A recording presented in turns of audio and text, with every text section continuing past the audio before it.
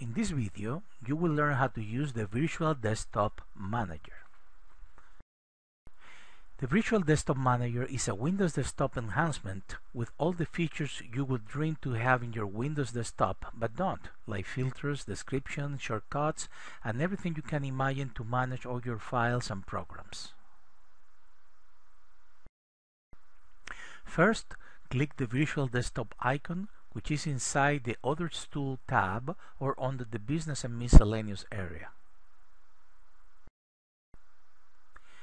First, click the Add button to create a new record. Now, enter the title of the program, file, directory, etc. For this example, we will use the famous program Snagit, which is great, by the way.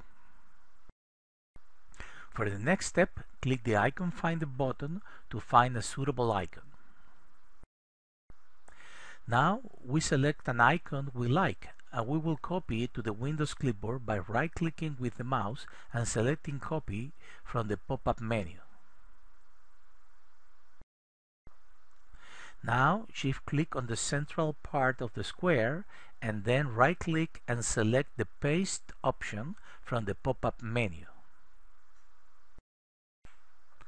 By now, you should have the Snagit icon pasted in the center. Now, click the Google Finder button at the top of the screen. Now you can highlight the suitable information about the product, then right-click and select Copy from the pop-up menu to copy the info into your Windows clipboard. Then click one of the two close bars. Once back, shift-click on the description field to enter into the field or double-click on it to open a full screen showing the description field.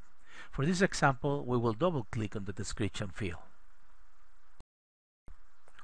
Now, right-click and select Paste from the pop-up menu to paste the Windows clipboard info into the description field. Click the Back button at the top right of the screen. When you come back, you will notice that your description is inside the description field, and you can see it easily by hovering your mouse on the description field. Now enter the group and subgroup for the record. In this example, we enter the word graphics for the group and tools for the subgroup, but it could be anything that you want. Now, click the Import Path icon and browse until you find the file that runs the program. Usually, you can also obtain this path from the Properties option in the icon you may have in your current Windows desktop for the program. In addition to set the path to run the file or program, you can set the path or website in the other field Name Related Files. You can use it for path to manuals, website, and essentially anything related to the record. To run the program, just double-click on the center part of it, or click the red Action button at the right of the path fields. To run a related file, just put the cursor inside the path of a file, if you have more than one related file, and click the red Action button. In addition to searching by groups, subgroups, and other ways, it's possible to specify 7 shortcut groups where you can assign individual icons. So these parent groups can be selected with ease. Also, by clicking the Find button, it is possible to find records based not only on the title, but also on the description field as well. There are many other features that are self-explanatory. Just hover the mouse on all the buttons to learn their functionality. Enjoy it!